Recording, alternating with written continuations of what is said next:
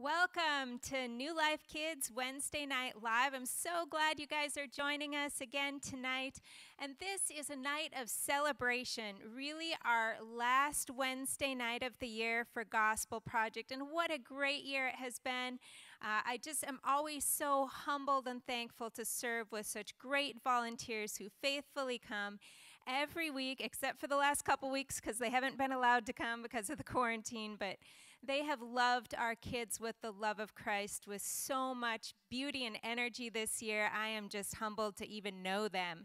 And then super excited that God has seen us through another faithful year of ministry and teaching His Word. And let's celebrate tonight, guys. So here's what we're going to do.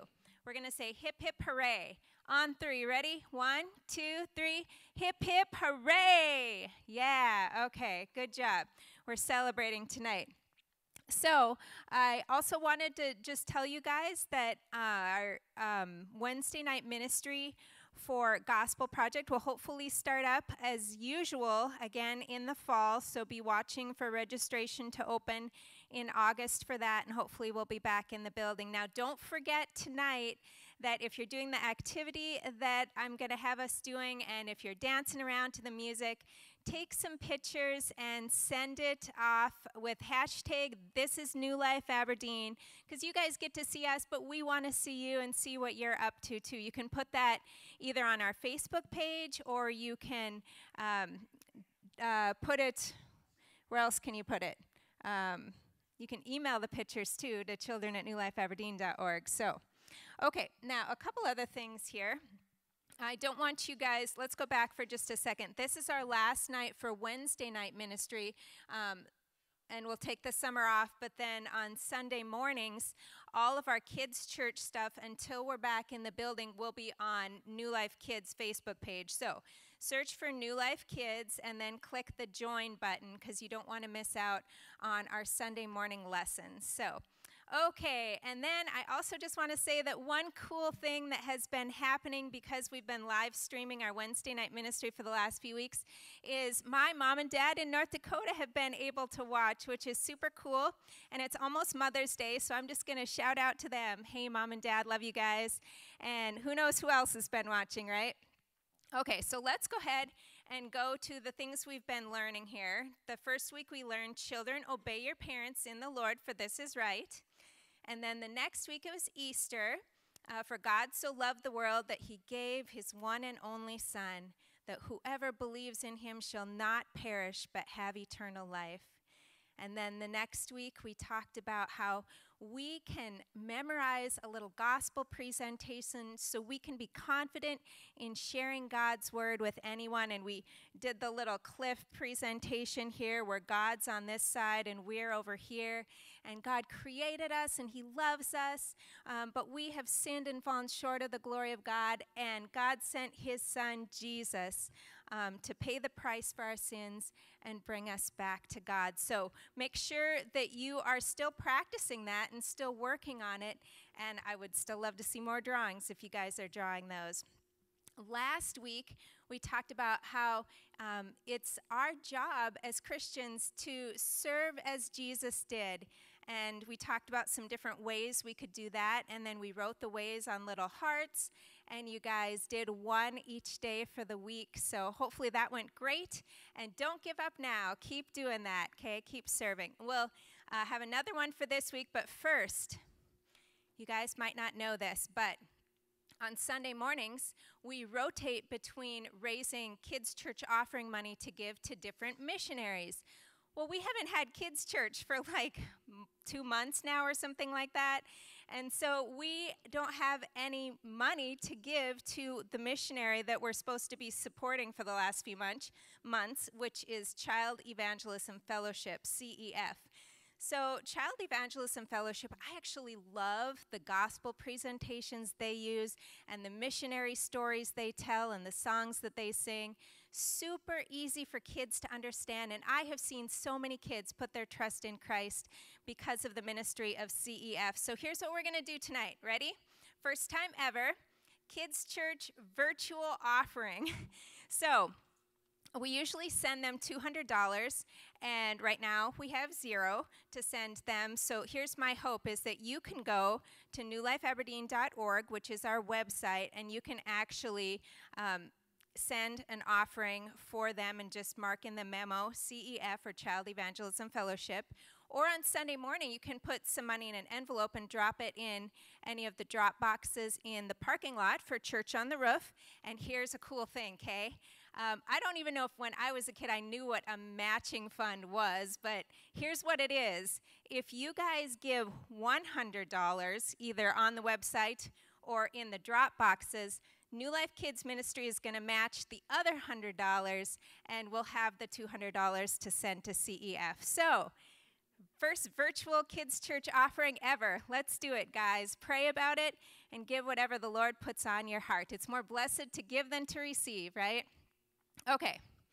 Now, I know this is what most of you are actually watching me for. Here's the code. Are you ready? Code alert. Here it is. I'm a New Life kid. Say it again.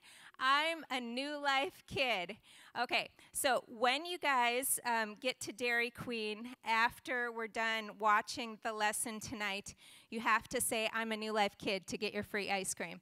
So we usually end the year with a super awesome ice cream social, and I buy like 20 gallons of ice cream and a whole bunch of different toppings, and you guys all end with a huge sugar rush. And your parents are all really happy with me. But everybody loves it. This year we can't do it in-house, but we can go through the Dairy Queen drive-thru. They've graciously agreed to partner with us. So if you're a kid, to celebrate our ice cream social this year, go to the Dairy Queen drive-thru from 7 to 10 p.m., and you can order whatever kind of small blizzard you want, and it's free, or any kind of cone that you want, and it's free. And guess what? Anyone who volunteered with Gospel Project can also go. Just identify yourself as a volunteer, and you also will get a free blizzard or a free cone. So after we're done this, don't leave yet. You got to finish listening to us and singing with us first, but then we'll meet you at Dairy Queen after that. So, all right, where am I at here? I think I'm ready to say Psalm 23 with you guys. All right, last time for the year. Let's nail it. All right. The Lord is my shepherd, I shall not want. He makes me lie down in green pastures. He leads me beside quiet waters. He restores my soul. He guides me in paths of righteousness for his name's sake. Even though I walk through the valley of the shadow of death, I will fear no evil, for you are with me. Your rod and your staff, they comfort me. You prepare a table before me in the presence of my enemies. You anoint my head with oil. My cup overflows. Surely goodness and love will follow me all the days of my life, and I will dwell in the house of the Lord forever. Psalm 23. All right, guys, everybody stand up in your living room and get ready to do some dancing.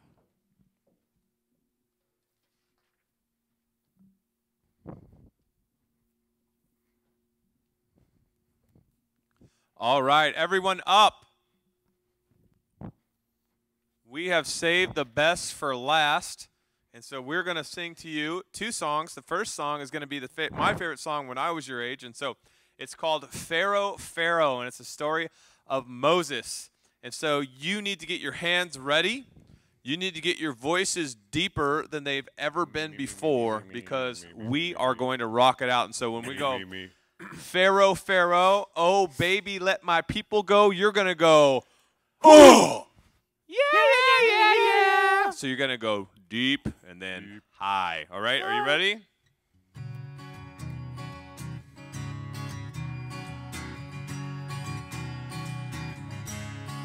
Here we go.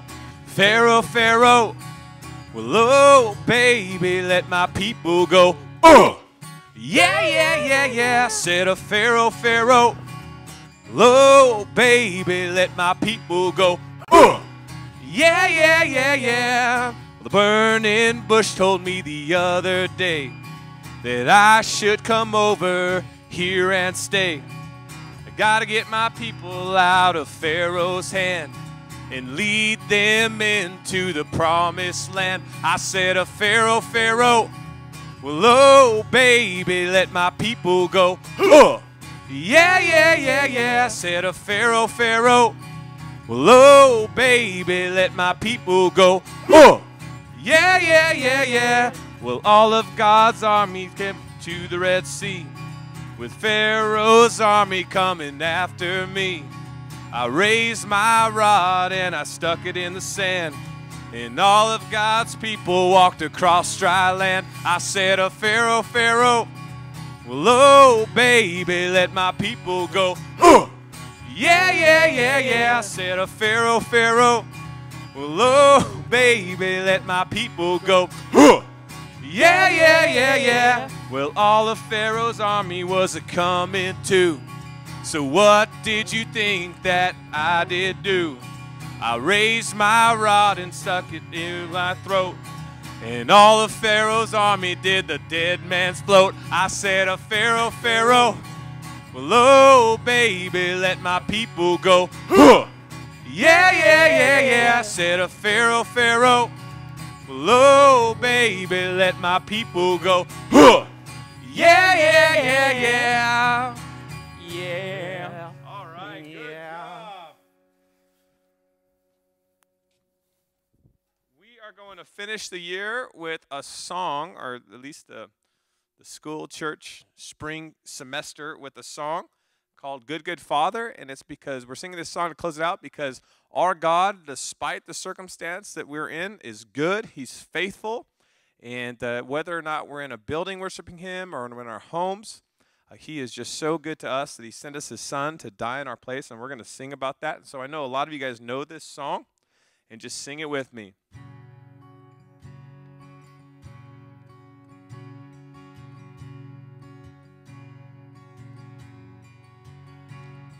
Well, I've heard 1,000 stories of what they think you're like, but I've heard the tender whisper of love in the dead of night when you tell me that you're pleased and that I'm never alone. You're a good, good Father. It's who you are. It's who you are. It's who you are. And I'm loved by you. It's who I am. It's who I am. It's who I am. Well, I've seen many searching for answers far and wide, but I know we're all searching for answers only you provide, 'cause you know just what we need before we say a word. You're a good, good Father. It's who you are. It's who you are. It's who you are. And I'm loved by you. It's who I am. It's who I am. It's who I am. 'Cause you are perfect in all of your ways. You are perfect in all of your ways.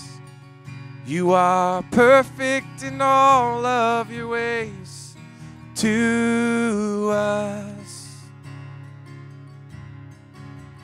You are perfect in all of your ways. You are perfect in all of your ways. You are perfect in all of your ways to us. You're a good, good Father. It's who you are. It's who you are. It's who you are. And I'm loved by you. It's who I am. It's who I am. It's who I am. 'Cause you are perfect in all of your ways. You are perfect in all of your ways. You are perfect in all of your ways to us.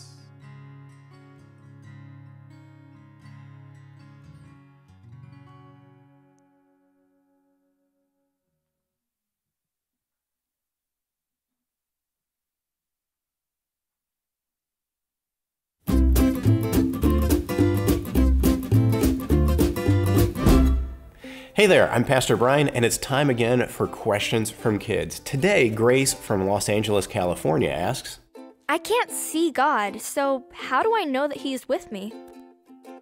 Grace, that is a fantastic question. And we kind of saw this today in the Bible story when the Israelites thought that the ark was a symbol of God's presence, and that meant that He was with them. And they trusted in the ark rather than trusting in God, and that got them into trouble. One of the best ways that we can know that God is with us is because He's promised us that. God has promised to always be with us no matter where we are, where we go, and what we do. And that's a great encouragement to us. And the thing about that is this, that God has made that promise and He is true. He always keeps His promises. So even though it may not feel like God is with you, even though we can't see Him, we can know without a shadow of a doubt that He is with us because He has promised, and we can trust God. But there's another way, and this is a big fancy theological word called omnipresence, that God is everywhere. He is not confined to one place. He's not limited to be in one place like you and me are. God is everywhere. And so that is a great comfort to us that there's nowhere we can go to be away from Him. Man, for me, that really helps because when at times I'm feeling a little bit lonely, I know that I'm truly not alone because God is with me. And what is better than that? So how does God's promise to be with you comfort you?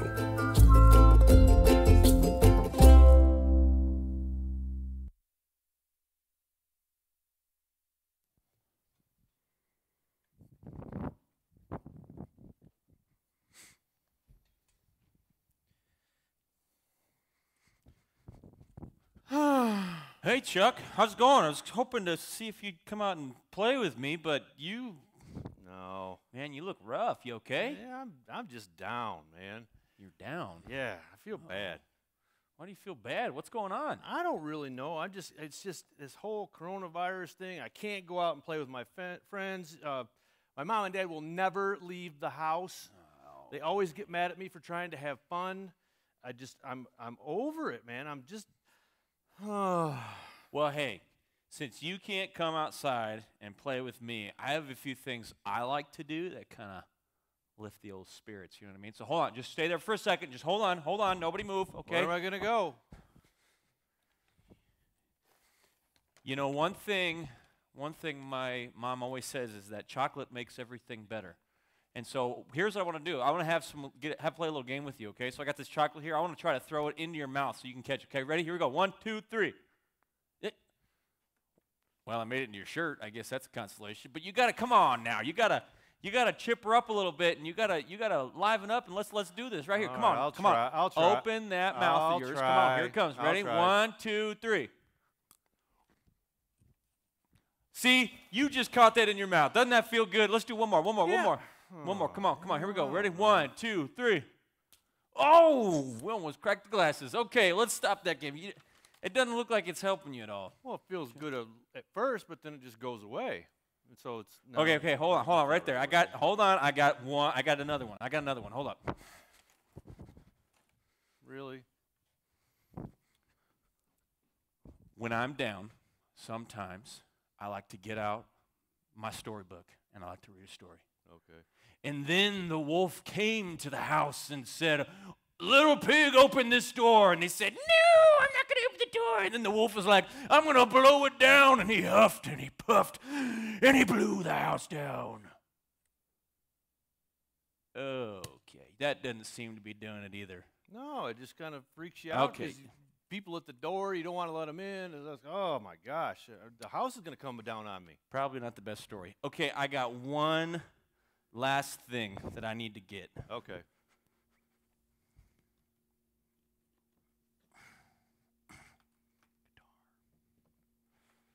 I'm going to sing you a song, Chuck, and that song's real special. It's called Good, Good Father by Rodney Johnson. You're a good, good father. It's who you are.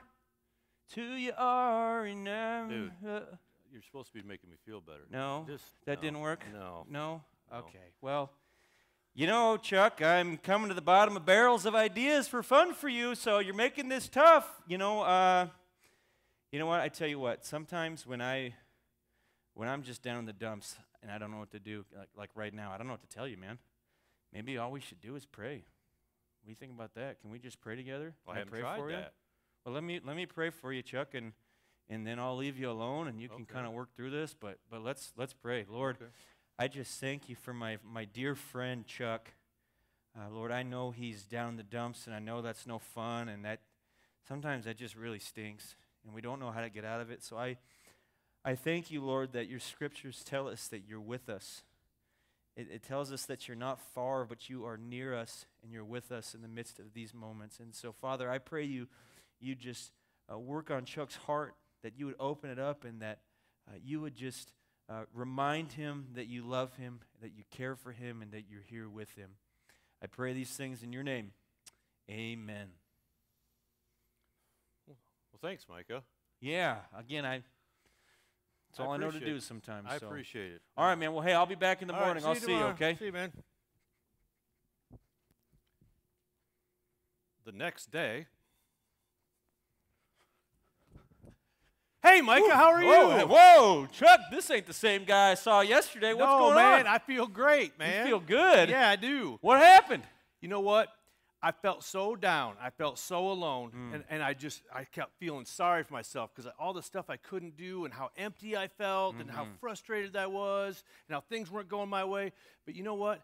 I kept trying to fill that feeling with something that was temporary, that wouldn't last. But when you reminded me that when I'm down, I can pray and have that relationship with God, it's like the clouds rolled back and heaven spoke and my heart was full of joy. Awesome. It was great, man. Well, that's cool, man. Well, hey, maybe when this is all done, we can go play outside. I agree. And scene.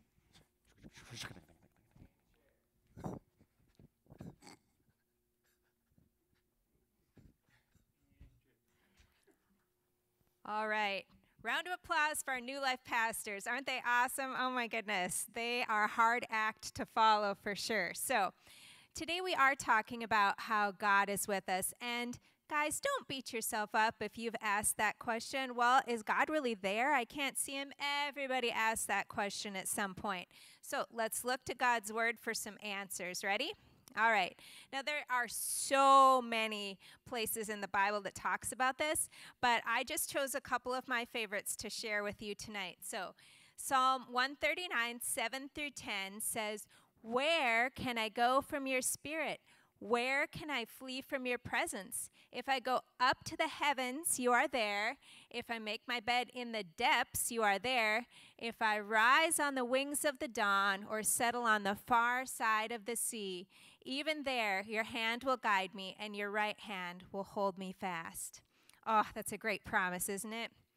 And then right at the end of the Gospel of Matthew, Matthew 28:20, before Jesus ascends into heaven, he says, "Surely I am with you always, always, to the very end of the age." Hebrews 13, 5 through 6 says, "Never will I leave you, never will I forsake you." So we can say with confidence, "The Lord is my helper, I will not be afraid." All right, let's go to the next slide here. So what does that mean for us then? Those are some great promises. Well, number one, that means that we don't need to be afraid. God will always provide for us, guide us, help us, and protect us. We need to trust him. Number two, he will never leave us. As a matter of fact, his whole redemptive plan in the Bible is to bring us back to him. In 1 Peter 3:18, it says that the whole reason that Jesus died on the cross and rose from the dead was to bring us back to God. And then it also says,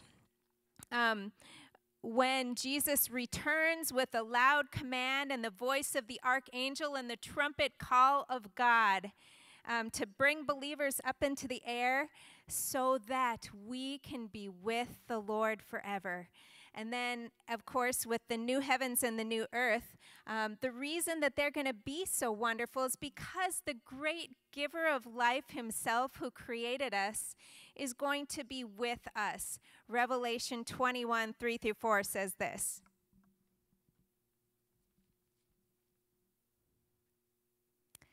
And I heard a loud voice from the throne saying, "Now the dwelling of God is with men, and he will live with them, and they will be his people, and God himself will be with them and be their God. He will wipe every tear from their eyes, and there will be no more death or mourning or crying or pain, for the old order of things has passed away." Oh, what a great promise, guys, that being with God is God's whole plan for redemption. Sin has separated us from God, but God sent Jesus to pay for our sins that we might be with him. So, the most powerful being in the universe, who literally created you and everything you see, loves you and is in control. We can trust him. So let's go ahead and go to the next slide here. Being led by his unseen hand. My kids have asked me, and this is how I've responded. They've said, how can we know that God is real, that he's there? And I've been a Christian for like 30 years now, and one thing I can tell them is, the longer I have lived, the more times I have prayed and I have seen his unseen hand orchestrate events and protect me and guide me and help me so many times that I feel like I have evidence in my heart and soul that he is real and that his word is true and what he says will happen.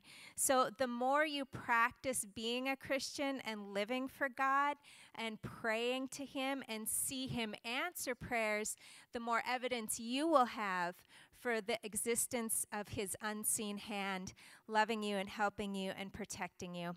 But you have to pay attention. The eyes of your heart cannot be hardened, and you can't be distracted with everything else. You need to be looking for his unseen hand helping you, and need to know what his word says. If the eyes of your heart are closed, you're not going to notice when he does do things. So you have to pay attention. So here's what we're going to do this week. Our activity is going to be making a prayer journal. Go back for just 1 second to the prayer journal, or the other one there. There we go. So I'll show you what I'm thinking your guys will look like. You'll have just a regular sheet of paper with 3 columns. And I want to challenge you guys to pray for 5 things this week, okay?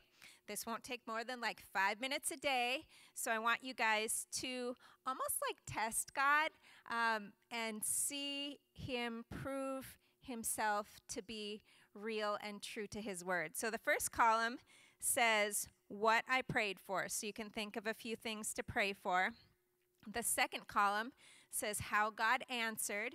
And the third column says when God answered. So you can put a little date there, or you can put a check mark there. Now, I want you guys to know that God is not a genie in a bottle. He will answer his prayers either with a yes, a no, or a not right now. But my hope is that as you take the time and put the effort into recording some of the things you're praying for, he will show you that he is real and that he is powerful and able and near to us to hear our prayers and answer our prayers. So I was going to draw that on the board here, but I think you guys maybe get the answer, or get the idea. 3 columns, and then across the top, what I prayed for, how God answered, and when God answered, and then just the 5 prayer requests. So there's your challenge for this week. Pray for 5 things and see that God is real, okay? Now, I also wanted you guys to know that about prayer, I have been praying, and your leaders have been praying, and our pastors have been praying all year. And I just really want you guys to know that I want every child and every adult listening to know that you guys can call on the name of the Lord right now and be saved. For everyone who calls on the name of the Lord will be saved. If you have not yet made that decision to trust in Jesus and his death and resurrection, then you can trust in him as your Lord and Savior right now, and you can be ushered into the family of God. Oh, how great the love of the Father has lavished on us that we can be called children of God. If you make that decision tonight to call on him as your Lord and Savior and to trust in him, let your parents know and let us know, because there's no greater joy than seeing one sinner turn from sin and turn to God. So let us know that, okay? Now, we want to see what you guys did. So I want to see your prayer journals. Get creative with these and take pictures of them. Hashtag This Is New Life Aberdeen. And you can either put it on our Facebook page or you can email it to me, children@newlifeaberdeen.org. I want to see what you guys did and what you prayed for. And you know what? If you have a great testimony about how God answered one of your prayers, share that with us. That's a great way to encourage others, is for them to hear how God has answered your prayers. So we're going to go ahead and fold our hands now, and we're going to end in prayer. Now to him who is able to save you completely and to present you before his glorious presence without fault and with great joy, to the only God our Savior be glory, majesty, power, and authority before all ages, now and forevermore. Through Jesus Christ our Lord. Amen. Oh, Father, help us to be faithful in prayer. You have promised to always hear our prayer and answer our prayer. Help us to believe, God, deep in our heart and soul that you are real, that you care about us, and that you will be faithful to love us and guide us and protect us and provide for us. You have said, never will I leave you, never will I forsake you. Oh, help that truth just to take root in our hearts, Jesus. And now we celebrate this year, another year of teaching your word in the books for Gospel Project, and you have done great things. And I just praise you for letting us teach your word, and I praise you for each of the volunteers who gave so faithfully of their time. Lord, just make their joy complete in your presence. So I thank you and bless your name. In Jesus' name, all God's people said, amen. Okay, are you ready?